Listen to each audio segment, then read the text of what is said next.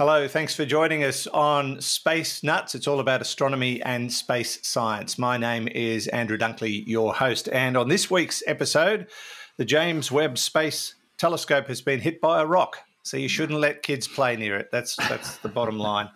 NASA has some thoughts on unidentified aerial phenomena. We're going to look at the occultation of Pluto. And there's a fast-growing black hole in our neck of the woods. Well, not really our neck of the woods, but, you know, it's in our galaxy, universe. It's in the universe, that's for sure. We're going to find out what it's all about. We'll also answer some questions from Brett about astrophotography and Fenton about the ratios of elements. It woke him up at night and he had to ask. Thanks for that, Fenton. That's all to come on this episode of Space Nuts. 15 seconds. Guidance is internal. 10, 9. Ignition sequence start. Space Nuts. 5, 4, 3, 2. 1, 2, 3, 4, 5, 5, 4, 3, 2, 1. Space Nuts. Astronauts report it feels good. And joining me again is the good Professor Fred Watson, astronomer at large. Hello, Fred. Hello, Andrew. How are you doing? You looking I am well? Yes, you are too. Oh, yes. thank you. Now, you've just come back from a trip to a little island, which was a former penal colony of Australia called Norfolk Island, which is, by sheer coincidence, a place that I know well because when I worked for the Australian Broadcasting Corporation, my station was the default satellite feeder to Norfolk Island. So I broadcast to Norfolk Island for 22 years. Well done. So about the only place in the world where I'm minusculely famous. No, they still remember you, Andrew. We had a conversation about you in a wine tasting, actually, in a delightful winery called Two Chimneys, just to put a plug in for it. Yeah, Norfolk Island, a lovely spot. We were really enchanted with the island itself. All the more so because within 2 hours of arriving, completely unexpectedly, we ran into somebody I used to work with who I didn't know was at Norfolk Island. Oh, that's funny. She came up to me and said, "Didn't you used to work for the Square Kilometre Array?" And that's kind of nearly true because that's certainly part of what we do at the Department of Industry. Yeah, so and of course I remembered, and we had a lovely morning tea. So shout out to you, Amber. Thank you very much for that. If you're listening to Space Nuts. It's a fascinating island, so full of history. Yes, indeed. And, of course, if you know about the mutiny on the Bounty, and, of course, some of our international listeners will be aware of that story, that's where they all ended up. Yeah, and we Norfolk Island. Again, completely by chance, Andrew, we happened to be there during the week when they celebrate Bounty Day, which was last Wednesday. Yeah. So there's everybody, the local islanders, dress up in 18th century clothes and do this kind of reenactment. They lowered a boat which I think was meant to land on a ramp, but the sea was too rough, so they sort of hauled it back out with a crane. But yeah, it was a delightful experience. Lovely thing to see, and as I said, completely by chance. And it's the place where I caught my one and only shark when I went. Oh, really? Fishing. Yeah, caught a bronze whaler. Wasn't a big one, but it was a hungry one. All right. Okay. And we had it for dinner. Yeah, we did. Okay. Yeah. No, I have great memories of Norfolk Island on and off the air. We better get down to business, Fred. We've got a lot to talk about. First up, let's talk about this situation with the James Webb Space Telescope, which got hit by a rock, only a tiny little rock. But obviously it's something could be very concerning if it causes any damage. But in this case, it doesn't sound like it's going to create much of a problem, hopefully. That's right. So it's I think that when you design something like a space telescope of this kind, especially one with such a large mirror collecting area, it's a 6.5 meter diameter mirror made of these 18 hexagonal segments. The design itself has got to include catering for the energy that might be imparted by an impacting micrometeoroid. And indeed, it's all worked because it was sometime in late May when this event happened. Apparently, it's the 5th time it's been dinged by a micrometeoroid, but this is the largest to date, and it was enough to throw one of the mirror segments slightly out of alignment, but not anything that couldn't be very quickly recovered. So, they've sort of got over it. NASA's quote was, after initial assessments, the team found the telescope is still performing at a level that exceeds all mission requirements. So it's good. The last thing I heard, and this is a week or so ago, that a readjustment was in progress. I haven't heard any bad news that there was, any serious damage or anything. I think it was just a slight knock of the slight misalignment, the kind of thing that if it was an earthly telescope, you might do if you walked past it clumsily and your elbow got in the way or something like that. Yeah. So we're in good shape, I think. That's good to hear. It does suggest, though, that there's a lot more debris out there than you would ever imagine if something as small as the James Webb Space Telescope is getting clobbered, a few times. Five times, that's right. And I imagine it's going to get hit again at some stage. Yes, it will. I mean, what will have happened when the telescope was being designed, Andrew, is we've got pretty good estimates of the what I guess will be called the flux level of micrometeoroid particles. And so the engineers would have built all this in, putting upper limits. I mean, if something the size of a potato hit it, because the speeds involved up to 30 kilometers per second, I guess, that could be fatal for one of the segments. But I think most of what we're talking about are really micro dust particles that don't carry much energy, although they do clearly have some energy because of their velocity. Yeah, they've got momentum for sure. Not much mass. Yeah. Yeah. Well, it's good that it's survived and recovered. And when are we going to start it officially in mission mode? It's next month, July. Yeah, I'm not sure of the date. We'll see plenty of media releases because there'll be some, I think, quite spectacular images that they will provide up front. We know it's working really well, so there's every reason to expect we should see something quite breathtaking. I hope so. Can't wait. That'll be big news. All right, from the James Webb Space Telescope to unidentified aerial phenomena. Now, we've been talking about these lately because they got to a congressional hearing level. So yes. Government officials and Defense Department officials have been discussing these things, and they're quite open about the fact that they don't know what they are or who's responsible, whether it's some covert operation by human beings or not, remains to be seen. But NASA has now spoken out about these. Indeed, that's right. In fact, they've done more than spoken out. They're launching a new study. This was an announcement last week. So it's an independent team that's being set up. And I think what they're going to do is just assess how much information is publicly available and how much more you might need to understand what these sightings are all about. Yeah. So it's, and in fact, that there is of course, there's always a risk when you find NASA investigating what we used to call UFOs, and has been usually assigned to the sort of fringe activity of what you might call the human experience, people who think we've been visited by UFOs and things like that. So that's why I think they progressed fairly cautiously with that.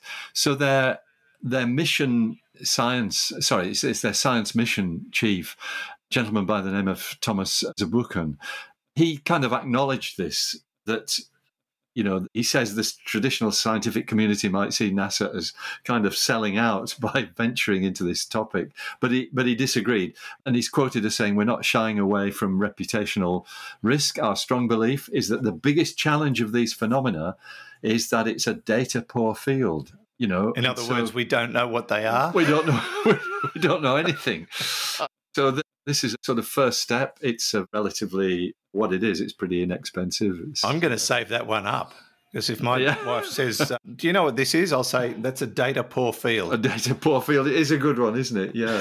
So there's an astrophysicist involved, and, actually David Spergel, he says the only preconceived notion going into the study is that the UAPs are likely to have multiple explanations, which I think is actually one of the conclusions that was in that report that came out last year, the initial report that was publicized by the intelligence agencies in the US. Essentially, that it's very likely there'd be many different explanations. So he says, Professor Spergel says, we have to approach all these questions with a sense of humility. I spent most of my career as a cosmologist. I can tell you we don't know what makes up 95% of the universe, so there are things we don't understand. Well, that's right.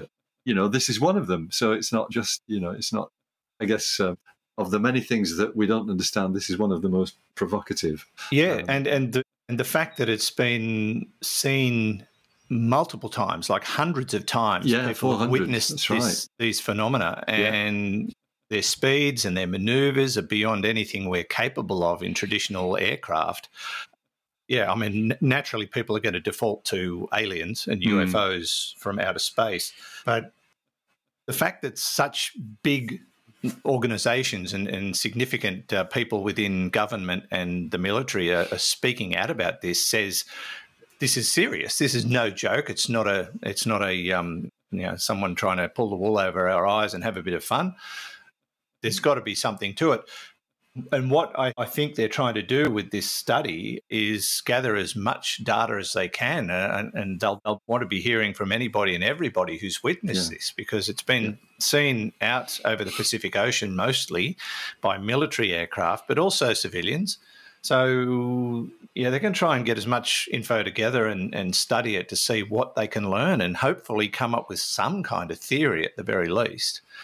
I'd love them to go all the way and say, oh, yeah, we know what it is. It's those guys who just got their driver's license in California, and that'll be it. Got a feeling it won't be that. No, I don't think it'll be that. But, yes. One of the theories is that it's another arm of the US government which doesn't talk to anybody and wants to keep these things a bit undercover, which, if that was the case, why did they fly them next to US military bases? That's right. Anyway, look, I think it's a great step, actually. I think it's something that is of interest to everybody, and we might indeed learn something that we didn't already know. Well, if they bring Fox Mulder into it, he'll figure it all out, I am sure. Very good, yes. He's always good at that. I just got a text from my wife, and she's asked me what this debit is on our bank account. I've just replied, hang on, that's a data poor field. It's gone into an unidentified aerial phenomenon. Yes, indeed. Well, obviously there'll certainly be more to tell about this story going forward, so we'll keep an eye on it. And if they come up with some sort of idea or at least some basic theory, we'll let you know what they think. But at this stage, it's all up in the air. Boom, boom. Oh dear. That was terrible, Andrew. It was horrible, wasn't it? Yeah. Okay, we'll take a break. This is Space Nuts with Andrew Dunkley and Fred Watson. Roger, you're loud and clear here also. Space Nuts. Now, Fred, I don't profess to understand the next story in any way or form. It sounds too complicated for my feeble brain, but scientists in Australia are running around the desert looking for Pluto, and it's got something to do with occultation. Indeed. It's a really great story, actually, is this. And I think I seem to remember hearing some, reading some correspondence about it when it was in the planning stage, probably a year ago. So let's just talk about the phenomenon that was being observed. It's an occultation. And, well, occult has a different meaning these days, but the word means to occult is to hide. And so that's what it's about. So I guess the occult is the hidden. But an occultation is when one celestial body hides another. And you can actually use these to learn stuff. Think of it this way. For example, if you have an asteroid, which you only see, in a traditional telescope as a point of light. Some asteroids have been mapped by radar, but most of them, all we know about is their brightness, and that gives you an idea of how big they are. If you wanted to sort of map its shape accurately, one thing you can do is that you can work out when this asteroid might pass between the Earth and another star, a distant star. And what happens in that case is the light of the star is blocked out by the asteroid. So you get this shadow of the asteroid in starlight passing over the Earth's surface. Wow. And so traditionally what people have done is strung out observers along this path where the shadow is going to move, and as many observers as you can, both along the direction of the path and at right angles to the path. And then these observers can time accurately when the star disappears and when it reappears. And by doing that, you can actually get a very accurate calculation of the shape of the asteroid. So that's the sort of traditional use of occultations. But here we have something slightly different with the planet, sorry, I beg your pardon, with the dwarf planet Pluto. I've been around for a long time. It's 2006 is pretty recent in my understanding or knowledge, or friendship with Pluto, let me put it that way. It is a dwarf planet, though, there's no doubt about that. Anyway, the dwarf planet Pluto is, we know, about a couple of thousand kilometers in diameter. So what's happening is that it will pass in front of a star. And so in this case, the occultation observations are not really so much about the shape of Pluto, because we know that pretty accurately from the New Horizons flyby in 2015. But it's about Pluto's atmosphere, because Pluto has this tenuous atmosphere. And what that means is that when Pluto passes in front of the star, as seen from a vantage point on Earth, the star's light dims slowly. It doesn't just switch off, because it dims as it passes through Pluto's atmosphere. And in fact, some years ago, excuse me, it's probably a decade ago now, I was peripherally involved with exactly similar measurements of Pluto's atmosphere made from the Anglo-Australian telescope when I was astronomer in charge there. And I think they got really good results showing the layering of the atmosphere of Pluto. But there is another possibility that comes from this, and this is what makes this story, I think, really exciting. Because if you happened to have an observer right in the center of the track that Pluto is, following across the surface of the Earth, there is a chance that you might pick up, as well as seeing the light of the star dimming as Pluto passes in front of it, you might pick up a bright flash in the middle where Pluto's atmosphere refracts the light around it and focuses light onto the surface of the Earth. Oh, wow. So there's the potential for a bright flash. And the reason why we're talking about this story is that they got it. And there's a lovely feature, actually, good plug here for the Australian Broadcasting Corporation. The ABC's website, they have a very nice piece on this, which is done in what they call their Odyssey format, which is a very image-rich and video-rich format for websites. If you look for searching for the flash, basically abc.net.au, that's the Australian Broadcasting Commission's website. There's a very nice piece done by somebody I'm privileged to know, a science journalist, Michael Slezak, and they put it together, and it is a very exciting read. And not only that, but you get the video feed from the flash itself, which is quite an extraordinary thing. This flash of light lasting about a second as this focus beam from the star passes over the surface of the Earth. It's very, very nicely done. Yeah, it's a great page. I'm just scrolling through it now, and they've got that time-lapse video of the people setting up the observers. That's right. And, yeah, it's really quite an impressive display of news, actually, the way they've done it. Yep. Makes me wonder, Fred, about other shadows that may be hitting Earth that we are totally unaware of. We don't think about that, but we must be getting hit by shadows all the time. Yeah, that's right. Every star in the sky is going to produce shadows of objects at one time or another, but we don't think about them because they're not.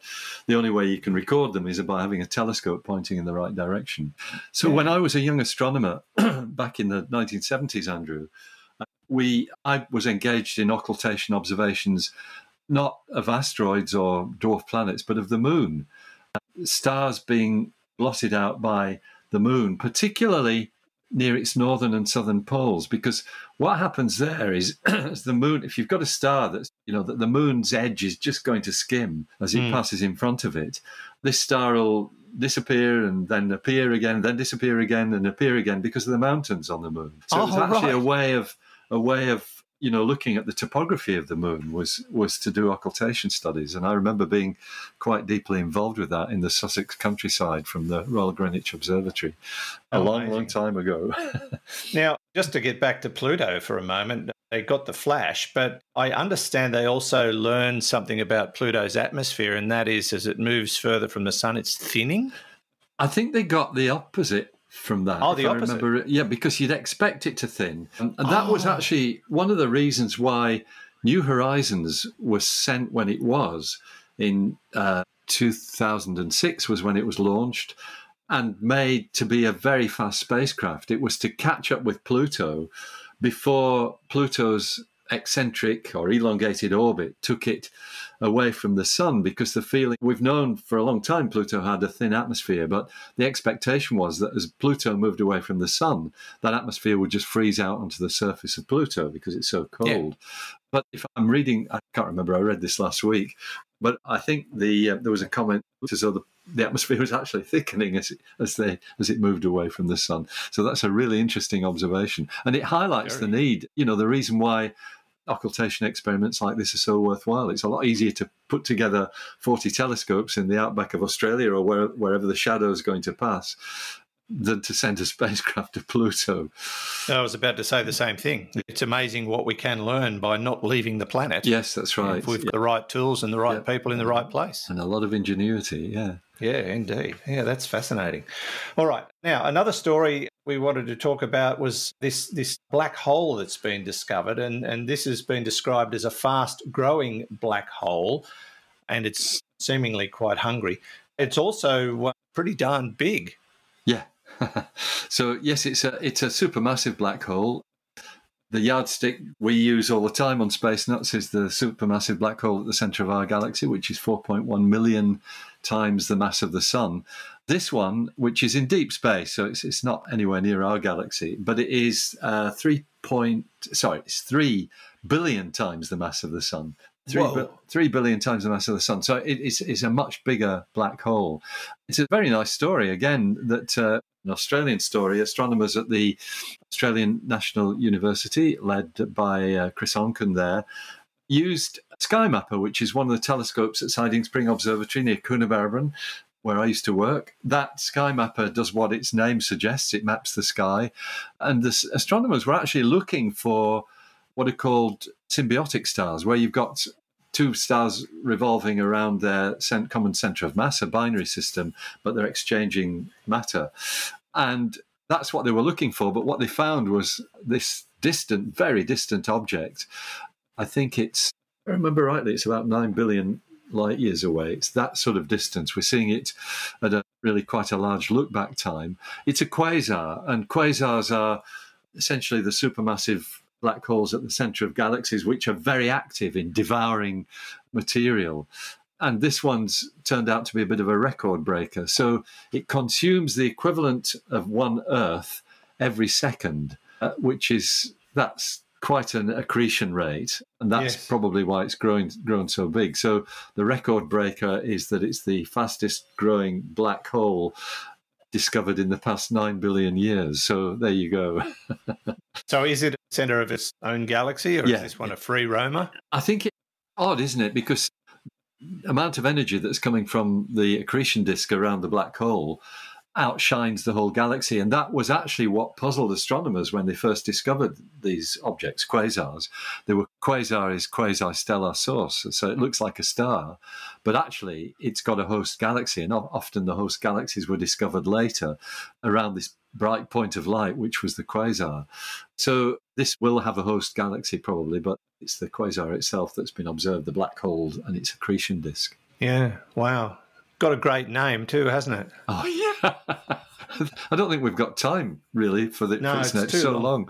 They're calling it J1144 for short. There's a lot more besides those numbers, but yeah, J1144. Yeah, well, J1144 7.77-4308593.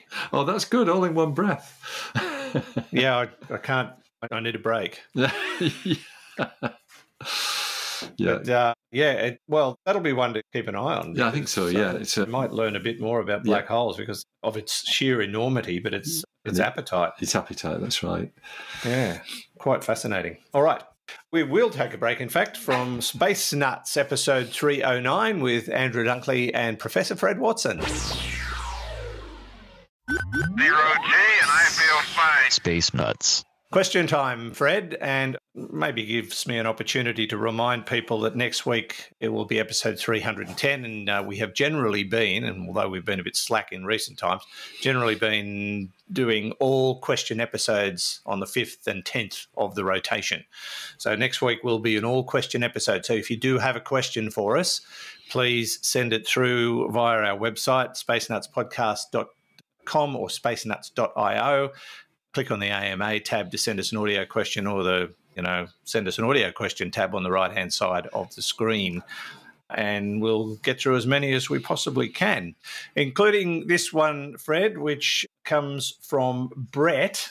And this is an area I have an interest in, and I know a lot of people are astrophotographers and get out in the backyard with their telescopes trying to take fascinating pictures of objects that are close enough to see. Brett from Pennsylvania says, I have a question about professional astrophotography from large observatories. So the way I've been learning to take images is through what's called the prime focus with a DSLR camera or a focal with a cell phone. What type of technique do large telescope observatories use? Is it like prime focus DSLR or with a built-in camera? Thanks for taking the time out of your day for my buffoonery. Love the show. Have a great day or night or whatever it is when you read this. Well, I actually read that at 9:15 Eastern Standard Time yesterday morning. Good. So, Brett, thanks for the question. I've never thought about it, but are the techniques used by those big observatories similar or the same as the ones like, do you strap an SLR camera to the bottom of your 4-meter telescope or whatever? Look, it is a great question. And there are really strong similarities between what astrophotographers do and what professional observatories do. But I guess the thing to remember is that the cameras that professional astronomers use, and they're since the 1980s, they've been CCD cameras, charge couple devices, and they're the ones that really led to the development of the consumer level cameras. So these were pioneering instruments, and in their most basic form, and this is still what they look like, they consist of a chip, a silicon chip, which has the charge wells etched on it, which is usually cooled, because if you don't cool them, they basically, all you get is thermal noise. You get the heat noise from the detector. So they are placed in a thing called a cryostat, and the cryostat is, as you might expect from the name, something that keeps it cold at a particular temperature. The ones I used to use were cooled to about minus 100 degrees Celsius. And that's so that you can do very long exposures. Typically you can do 20 minutes, half an hour or something like that before the thermal noise, the noise coming from the sheer temperature of the thing, before that gets too excessive. So, yeah, they're cooled. We cooled them often with liquid nitrogen, but also with what are called cryocoolers. These are like very sophisticated refrigerators. So stepping up to state of the art, today it's the same sort of thing, which is essentially a box with a big window on the front, and that box is evacuated. You've got to get all the air out of it, because otherwise the air transmits the heat from the outside to the detector, and it's impossible to keep it cool. So it's in a vacuum. It's cooled by either liquid nitrogen or as I said, a cryocooler, something that actually acts like a refrigerator. But often today, these things are not just one silicon chip. They're a mosaic of silicon chips, sometimes with, more than 100 individual detectors. And so what you do is you build up a mosaic of these detectors that allow you to cover a much wider area of the sky. So, and that is often at prime focus. That means the main focus of the mirror, but sometimes they're used at different foci as well. Often there's a corrector lens in front of them as well. We used to have, when I started this game using CCD detectors, I was doing it, Andrew, for spectroscopy rather than direct imaging. I was putting the detector behind a spectrograph. So it was recording the spectrum of objects rather than just the individual objects themselves. And we had all kinds of problems with some of the glasses that were used in the correcting lenses were just slightly radioactive. And so they ping out all the subatomic particles, which of course are recorded by the detector that's about 5 millimeters behind it. And so that was a big problem. We wound up having to use fused quartz, which is pure silica, as the lens material. There's also one of my favourite stories in the story about astronomers' acronyms, because astronomers always think up fancy acronyms for their instruments. I built several with slightly more and more ridiculous names. The first one was FLAIR, the fiber-linked array imagery formatter. Anyway, the story goes on. But my favourite of all time is one of these mosaic cameras that was being built by a group in the USA, and they were going to call it Mosaic, which was an acronym, and I can't remember what the acronym was for, but they was going to be called Mosaic, this instrument, but then they realized that somebody else had an instrument already called Mosaic, so they renamed it TIFCAM, which sounds very appropriate because it was a camera. TIFCAM is an acronym for the instrument formerly known as Mosaic, which I thought was just brilliant. And so TIFCAM, became a bit of a thing. The artist formerly known as Prince. Yeah, that's right. Yes. Yeah. That's just too good. Yeah, it's a nice one, isn't it? So, so it is similar technology. Just one other thing, that detectors that are used in the kind of imaging that professional astronomers use, not colour detectors. That means they're not a mosaic of 3-colour charge wells, which a commercial one would be. The colour is put in by filters that are put in front of the camera. There are different ways of doing it. You can actually divide the beam up through different coloured filters. So you've got maybe three cameras all recording black and white, but looking through 3 different coloured filters, which you can then build back to get a true colour image, a real true colour image. Or you can do it successively by having a filter wheel where you put a different filter in front of the camera and take separate exposures. So in answer to Brett's question about, do you use an SLR camera, that would be a no? It's no, that's right. But it's not that dissimilar. Yeah. Okay. What sort of camera would David Malin have used because he's famous for his astrophotography? Of course, that's right. Well, he used something called photography. He used plates. Actually. Oh, plates? Yeah. Wow. Well, we did, photographic plates were the stock in trade of astronomy until actually, certainly for large format cameras, and that was what the UK Schmidt telescope was. We were using them until 2000, in fact. In fact, I think our last exposure, which was probably made on film rather than plate, was 2003. These were 14-inch square glass plates, 356 millimeters or whatever it is. Yeah. Because you couldn't get electronic detectors of that size. That's why photographic plates were used. So yes, David's techniques were all perfected. Towards the end of his career, he was using CCD cameras, charged a couple of devices, but he retired in 2000. So it was photography was very much what he did. So he was a chemist, actually. That was his background. And it was the chemistry of the photographic process and the idea of using coloured filters that launched him to fame in the 70s and 80s.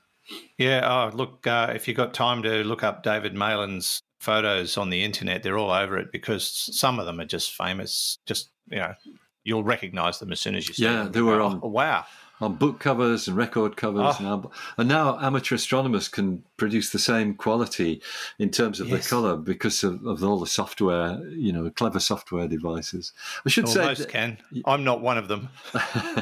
I'm still practicing. Yeah, David's, we catch up usually once a fortnight, once every 3 weeks, because he lives quite close to where I live here in northern Sydney.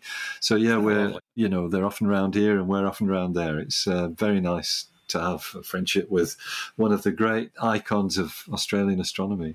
Well, pass him my regards. He doesn't know me from a bar of soap, but do it anyway. I'll tell you about it. Don't you worry. I'll tell him about you, Andrew. Yeah, sure you will. I'm sure you will. Yeah, I don't think I like that. Okay, now, thanks, Brett, for your question. Hopefully that answers your query.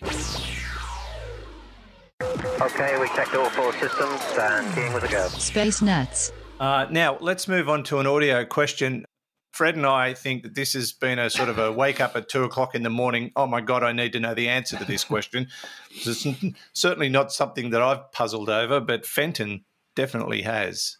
Hi, Fred and Andrew. This is Fenton, and I'm in Minnesota, in other words, in the U.S., on the opposite side of the planet from you.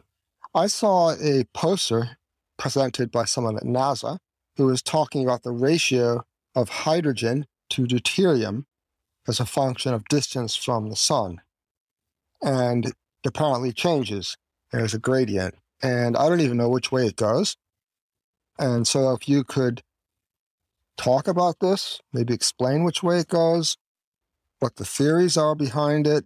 And if you have time, I would also be curious to know if there are different ratios of other elements as we travel away from the sun. Ah, wow. Okay. Fenton, I don't know. Honestly, we are so surprised by some of the things people think of to ask. And that one I would never have anticipated in my life, the ratio of elements as you move away from the sun. Of course, the answer is it increases in terms of deuterium and reduces in terms of hydrogen. I thought, I knew that off the top of my head. I think but it's a great question. I mean, all the questions are great. This one's way out of left field. I was not ready for it. No, it's absolutely true. So you're quite right, Andrew. The ratio of deuterium to hydrogen increases as you go out through the solar system. So I, of course, this sent me to the web to check up on the background of these observations. So there's some results that ESA, European Space Agency, reported at the end of 2014, and they come from the Rosetta spacecraft, which was capable of observing, well, of course, the comet's 67P, Churyumov-Gerasimenko, the one it went in orbit around, but also to look at other sources of our knowledge of what deuterium to hydrogen ratio is. And I'm going to quote actually from this ESA article because that's the easiest way. Otherwise, I'll just gobbledygook all the terminology. But this is just a news report from ESA back in 2014, and it says the different values of the deuterium to hydrogen ratio in water observed in various bodies in the solar system. That's what the result is. Deuterium is an isotope of hydrogen with an added neutron. The ratio of deuterium to hydrogen in water is a key diagnostic to determining where in the solar system an object originated and in what proportion asteroids and/or comets contributed to Earth's oceans. And that's why this is such an interesting thing. So you can't see the diagram, but I can tell you the data points are grouped by colour as planets and moons, which are shown in blue, chondritic meteorites from the asteroid belt, which are in grey, comets originating from the Oort cloud, which are in purple, and Jupiter family comets, which are in pink. Rosetta's Jupiter family comet, that's 67P, is highlighted in yellow. Sorry about that. No, you can't see any of that. But what it's saying is it's showing how, and just to describe what this diagram shows, it's a gradual increase from the Earth, which has a deuterium to hydrogen ratio of round about 10 to the minus 4. That's 1 part in 10,000.